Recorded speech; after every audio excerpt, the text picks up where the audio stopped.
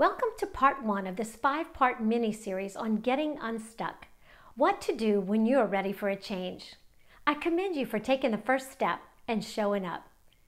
This course is packed with some of my best solutions to help you get started. These basic principles work for nearly any rut. They can help you even if you don't know exactly what you want yet. Years ago, I learned a valuable tip regarding our mind and how we learn. When we hear or read something we have heard before, our mind wants to dismiss it thinking, oh, I already know that. That simple thought can sabotage our ability to gain new insight from something we think we already know. Having what is called the beginner's mind will help you to gain new insights from information that may be familiar to you. So instead of thinking, I already know that, tell me something new, instead think, what more can I learn from this message? Or how can I actually apply this information to my current situation? In 2 Timothy 3, we read that in the last days, people will be always learning and not able to come to the knowledge of the truth. They will no longer listen to sound teaching, but will follow their own desires and look for teachers who will tell them what their itching ears want to hear. Don't be like these people. Don't just rush through this material, but really take time to listen, to think, and to take action. You can get unstuck starting today. I'd like to introduce you to one of my clients. Let's call her Tracy. She had a goal to attain a certification. It required many long hours of study. She really wanted and needed to do this, but because of a recent accident, she was in a lot of pain and not able to motivate herself to stay disciplined. She was really stuck, not moving toward her dream. She was frustrated with herself, and she knew something had to change, and fast, before it was too late. So like Tracy, maybe you feel like an opportunity or just life itself is passing you by and you're wasting valuable time. Time is precious, and it's worth the investment to ensure that you use it wisely. After all, one day we will give an account for how we used it. And that's a sobering thought. So maybe your situation is relationships or your health that's suffering. Perhaps you're down on yourself because you know you're not living up to your potential. How do we get stuck in the first place? It all starts when we get off track. And there are 3 basic things or causes that get us off track. The first one is external. It's significant life events like moving, death, divorce, job changes, illness, accidents, even something as simple as taking a trip, changing of seasons, or getting the flu. These get you out of your routine. The second cause is internal. These are the mental roadblocks that put a halt to your progress, like fears and limiting beliefs, perfectionism, overwhelm, sabotage, and victim mentality. Maybe excuses and double-mindedness. Do these sound familiar to you?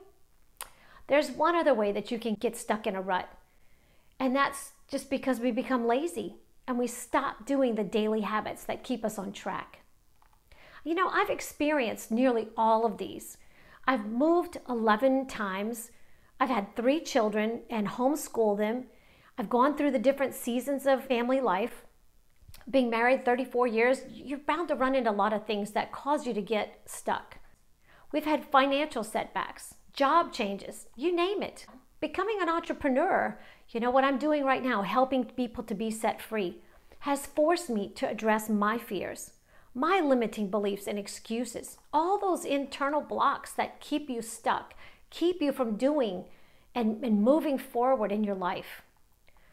So speaking from experience, the longer we stay in that rut, the more stuck we get. Believe me, it's so true.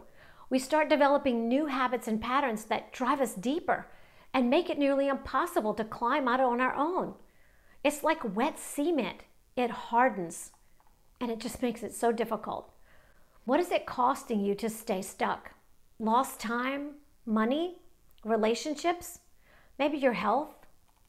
Being stuck can increase your stress, anxiety, and depression.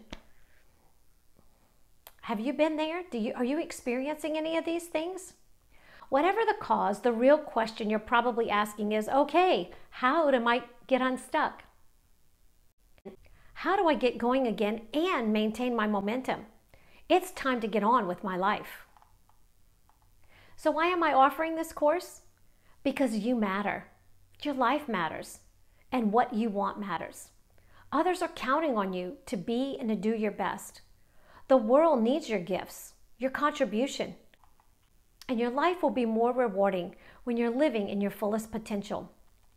The point is, you can't afford to stay stuck one more day. Life is just too short.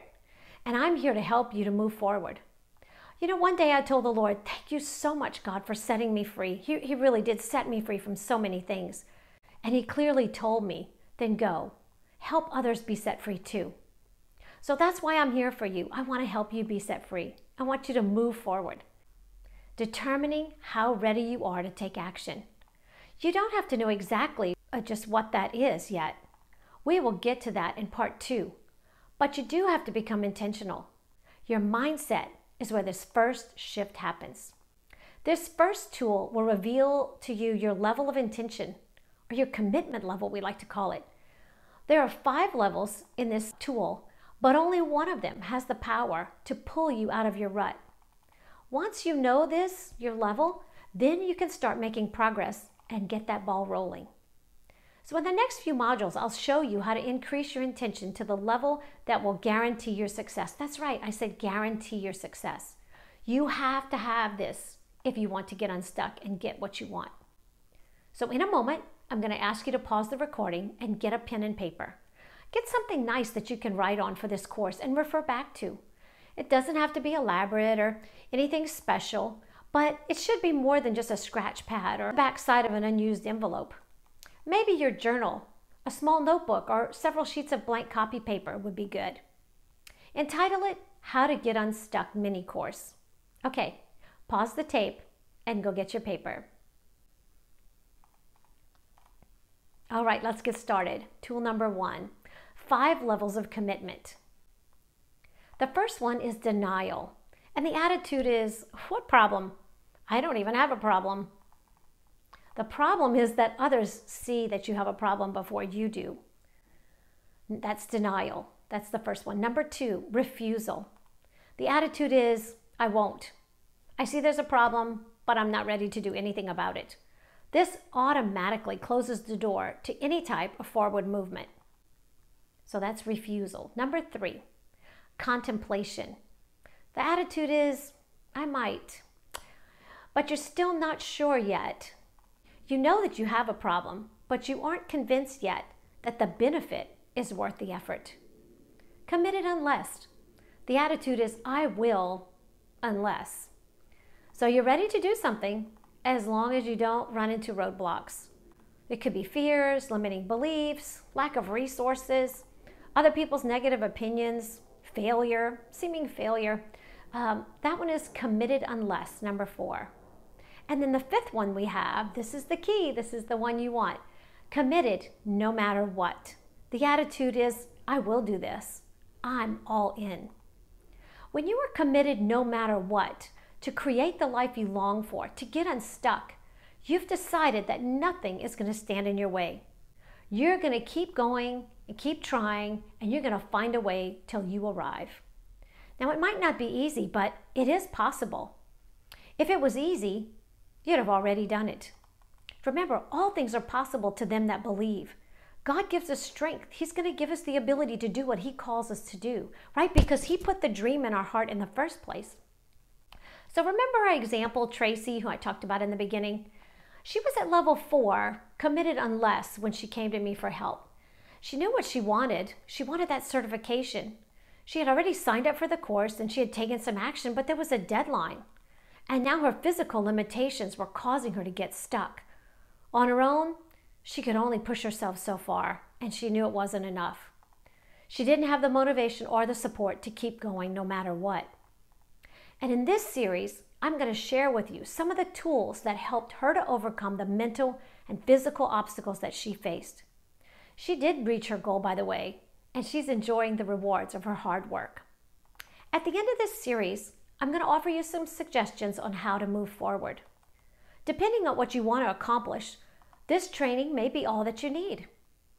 Others, on the other hand, will want additional help with clarity, planning, overcoming the mental and emotional roadblocks, and accountability. And I'm going to tell you how you can get that too. I'm not asking you today to commit at a level 5 to that final destination. You don't have to be there yet. I'm just asking you for something doable, a baby step. I'm asking you to commit today to completing this mini-series. Stay with me. Now in part 2, you're going to get clear on what it is you want. In part 3, we're going to increase your motivation. Part 4, you're going to create a plan and your first steps. And finally, in part 5, I'm going to show you how to move forward. You know, success is all about creating small, doable action steps that will move you in the right direction until you arrive. That's what coaching is all about, and it is so powerful. So what do you say? Will you stay with me? Will you do the exercises and begin taking action with that beginner's mind, pretending like this is the first time you've heard this information? I'm here for you. You don't have to feel alone anymore. Now watch your email inbox for the rest of this series. Make sure my email is added to your contact list so that it doesn't end up in your spam folder. Now until tomorrow, be thinking about what it is you really want to create in your life. You only have one life, so make it the best you can. I'd like to leave you with a couple of scriptures. Jeremiah 29:11 says, "For I know the plans I have for you, plans for welfare and to prosper you, to give you a future and a hope." Isn't that encouraging? God has plans for us. He knows what He created us for. And Jesus said in John 10:10, "I came to give you life and life more abundantly." So don't settle for less.